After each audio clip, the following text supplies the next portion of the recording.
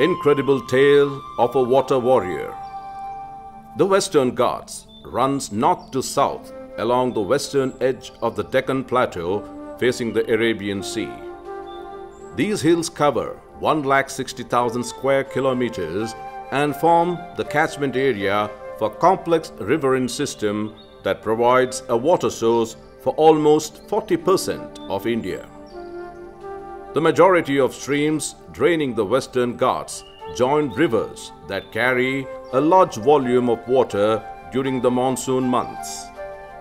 However, these hills at the top have grassland ecosystem and hence water does not stay. Instead, it runs down deep inside the earth without any bottlenecks. It is challenging for anyone to carry out agricultural activity at these higher grounds of a hilltop. But one man defies this logic and stands tall against all odds to eke out a living. This is the story of the incredible Mahalinga Naik, who has single-handedly turned a barren land on the hilltop into a fertile green garden. This is the story of a modern-day Bhagiratha whose never-say-die attitude has brought water to this improbable place. Situated at about 52 kilometers away from Mangalore on the Vitla-Kasargod State Highway, Adyanadka is a sleepy village with bare minimum facilities. If you take a left turn from Adyanadka and trek for a kilometer on the muddy road and then take a right turn to the hilltop, you will find Mahalinga Naik's 2-acre plot and his humble house. Today, this hilltop looks lush green with crops of areca nut, coconut, pepper and vegetables. But this was not the case when Naik first stepped on to this barren rocky hilltop 40 years ago. At a first glance, 72-year-old Amai Mahalinga Naik looks like any other farm laborer from this area. But make no mistake, this erstwhile farm laborer is not an ordinary person. The kind of work he has done in the hilltop of Adyanadka, no other person could ever even dream of. Once a landless farm laborer, Mahalinga Naik in 3 decades has turned out to be a model farmer worth emulating because of his brave and unrelenting efforts. And the icing on the cake is that he never considers it as a big achievement. For him, this was the only way he could survive. During the 1970s, Devraj Aras, the then Chief Minister of Karnataka, introduced the revolutionary Land Reforms Act, which made the tiller as the owner of the land. At about the same time, a local landlord named Mr. Mahabala Bhatta helped him get the 2-acre plot on the hilltop of Amai from the government, which was not fit for anything, forget agriculture. The terrain was full of dry grass and bushes, and virtually there was no trace of water. Any other person could never even have had the thought of starting out agriculture in the barren and sloped plot. But for the eternal optimist and determined Mahalinga Naik, this was an opportunity to build his own life and to work for himself. All this while, he was working for others as a tree climber, tiller, and as a freelance harvester. But he puts in hard work and he could grow crops in his own plot and reap the benefits for himself and his family. Inspired by this thought, Naik first built a very humble kacha house by leveling a chunk of land at the hilltop. The land is characterized by uneven surface and slopes, which is practically not fit for agriculture. Even the fellow villagers discouraged Naik not to take up such futile exercise. But Naik continued his quest nevertheless. In order to make it convenient for farming, initially he began leveling the land into large flatlands in steps and then built stone support structure like a fort wall with locally available laterite stones. Each flatland has got a laterite stone structure below it to lend support even during the rainy season. The building of the stone structure itself was another inspirational story altogether. Mahalinga Naik used to trek down twice a day to nearby farms located in the valley below his hilltop to carry out odd jobs. After finishing work, on his way back, every day he would bring 2 laterite stones. Once in a fortnight, when around 30 stones are accumulated, he would build a compound-like support structure. This way, with single-minded and dogged determination, he has single-handedly built not only this structure but the entire plot slowly but firmly.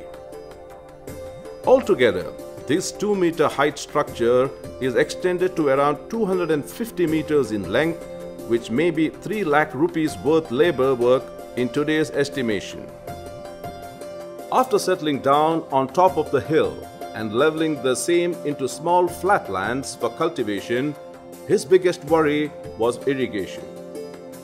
There was no trace of water in the entire hilltop, and this was also not the ideal place for agriculture either. There were no examples to follow. When he came here, he had not even thought of water source, which may sound impractical.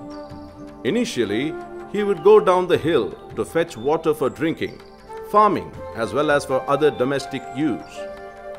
As the adage goes, when the going gets tough, only the tough get going. Mahalinga Naik hit upon the idea of the tunnel.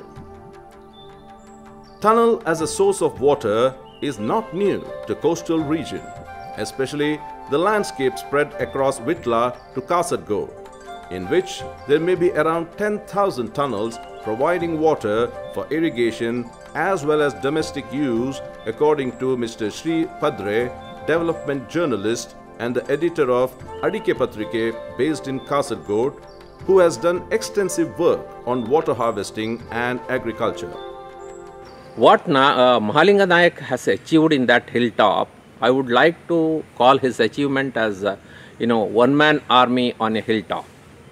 The kind of development he has made in that hilltop, it is unparalleled, because you can see even today all the neighboring lands grow only the hay, the fodder, and nothing else. It was the same. It was like the same situation when he stepped there around 30-35 years ago.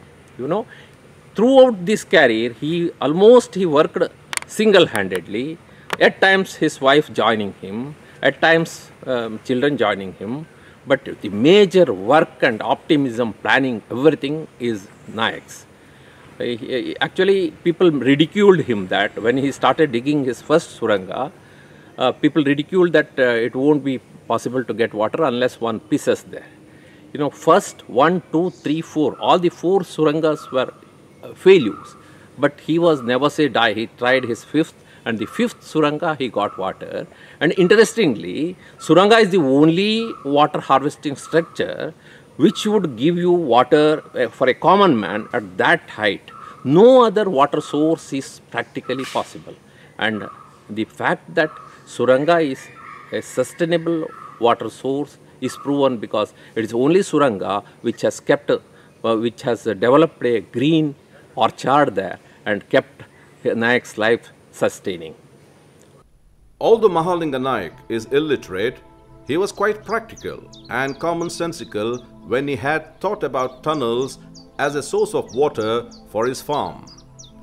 Although tunnels themselves are not rare and special in this region, the real story is not about tunnels but the manner in which Mahalinga Naik dug them out single-handedly in 3 decades without losing hopes even after repeated failures.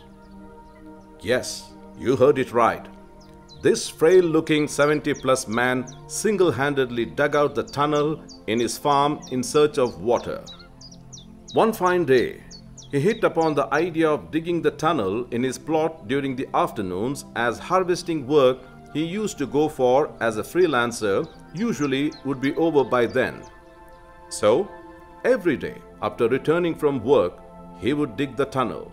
Sometimes the digging would go on until midnight with oil lamp for illumination. His wife Lalita would look after the children and Naik would continue his digging work. In this way, day in and day out, he went on digging for months and years together. By the time he dug the first tunnel for about 30 meters, almost a year had passed and water was not to be found. The first tunnel was a big failure. Unruffled by the ridicules of fellow villagers, he began digging the second tunnel the next year because he thought the place identified for the first tunnel was wrong. So he wanted to give it another try in another place. But to his bad luck, the second tunnel was also a failure. Second, third, and fourth tunnels failed miserably to yield any hint of water. A neighbor hurt him by saying, "You will get water only if somebody pisses from the top." Anybody else would have lost the hope at this stage. But not Naik. He went further up the hill and started digging the fifth tunnel. Ultimately, his perseverance had to pay off. Even the destiny had sided with him. Lady Luck smiled on him and he struck a good amount of water source in the fifth tunnel. Naik single-handedly dug the soil, put it in the basket and on his knees transported it outside, undoubtedly a strenuous work for which he was all prepared. When the fifth tunnel was dug, for around 20 meters length, Naik found out that water was dropping from the top. So, a crazy thought struck Naik's mind. He thought he would go 3 meters up and start digging. But he always had the fear of landsliding because the soil at this place was not so firmer compared to other parts of the land. But a determined Naik dug the tunnel in a sitting posture for around 20 meters and his intuition proved right. This turned to be the biggest turning point in his life. As he found a good water source, he dug the tunnel for about 70 meters length. Once the water was assured, he planted 300 arecanut plants, 40 coconut plants and some pepper vines. All are yielding now. This tunnel is the major source of water for the farm as well as domestic use. The water from this tunnel is stored in a 15 feet deep and 30 feet diameter water storage tank. From here, the water is distributed through gravitational force with sprinkler technique to the 3 steps plot. The upper part is irrigated through hose irrigation system. Naik did not stop after the successful 5th tunnel. He continued to dig 2 more tunnels, out of which one tunnel right behind his house had a water source. Naik has built a 12,000-liter cement tank to store this water. Once the tank fills in 6 days, the excess water is distributed for the plots below. This water is also used for domestic purpose.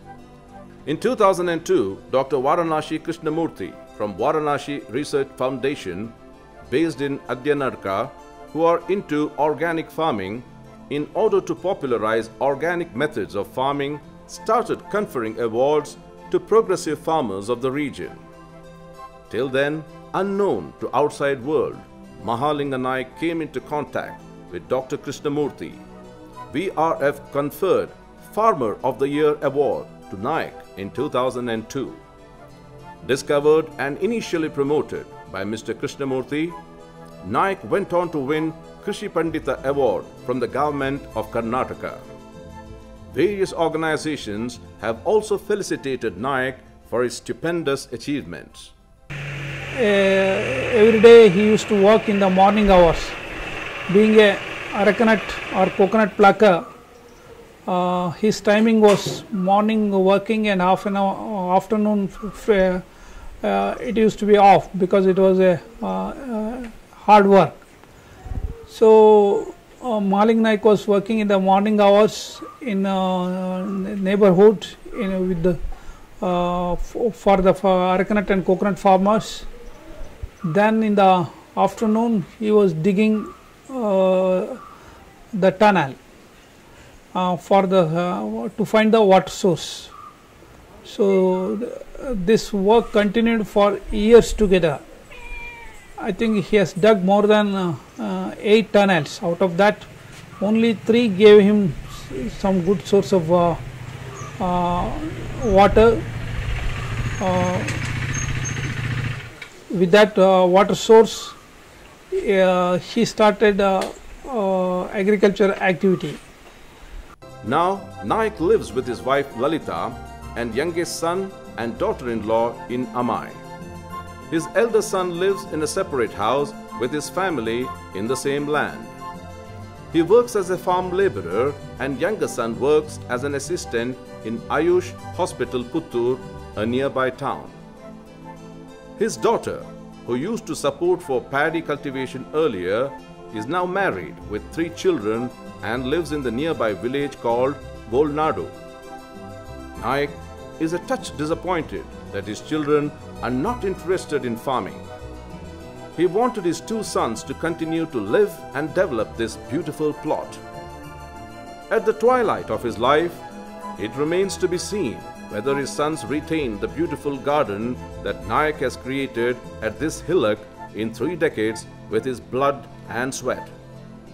However, his single-mindedness, hard work, perseverance and the never-say-die attitude in achieving smaller goals which in the long run yield bigger results are truly inspirational for generations to come.